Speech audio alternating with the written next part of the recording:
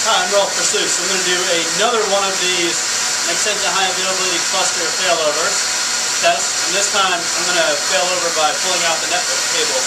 I've got my High Availability Cluster here with two C240 servers and a shelf of 2.5-inch drives with a couple of STEC SSDs and a shelf of 3.5-inch drives with a couple of Zeus RAMs. Over here on my right, I've got a Cisco UCS that I've got some virtual machines running IOMeter on, hooked up to a couple Nexus 5500 switches.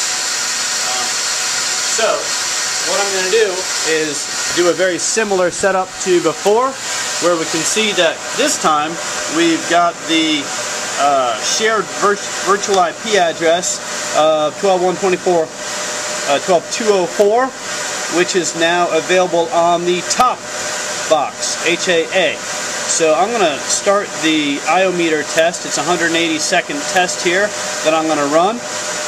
Let's make sure that we got that running. And that is in progress. We've got a ping that's in progress. Let me just start this over so I have a more accurate ping count. I've got the... and we're on 114, which is not the one that we're going to pull the network cable on. So, now that we've got things off and running, let me go around and pull the network cable. And this time, I'm going to turn my PC around so that, my Mac around, so that we can see that the network cable, well, we can see how fast it fails over, basically. Okay, so here we are, back looking at the screen again. And what I'm going to do, we're running on the top one, so I'm going to pull the two 10 gig interfaces off the top one. And let me pull one of them and see what happens, just for the heck of it. So these are the SAS interfaces, these are the 10 gig interfaces right here. Let me pull one of them and see what is going on. I might pull the SAS cable by mistake. At this rate.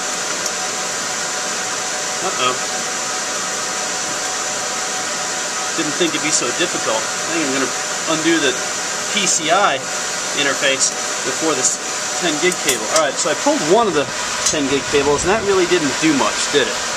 So I really got to get this other one out, and it's being a little bit stubborn. So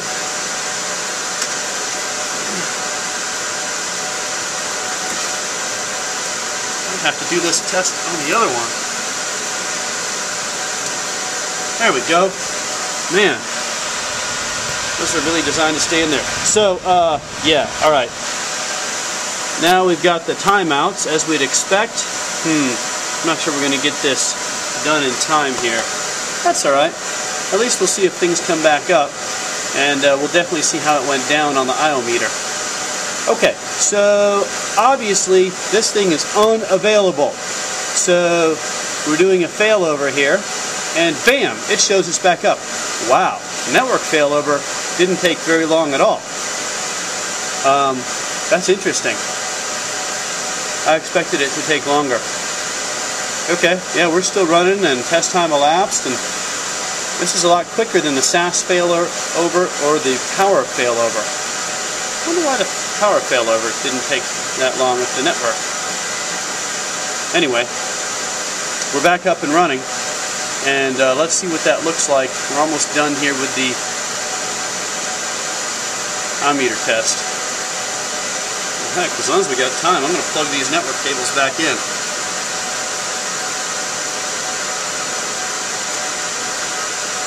I doubt that that'll make a difference and come back up. So, we're still running, waiting for the generation to finish. And does it show that we're back up? Oh, it shows our network is back up. Man, that network failback is quick. So let's see what the results look like here. It's complete, and obviously the average IOPS is no good. What we're interested in is the NFS graph. The NFS graph came down and back up. That looks like very much like a manual failover graph that we did earlier. And the same thing on the iSCSI. So that was a much quicker failover than the SAS cable being yanked out. Anyway, that's another successful test.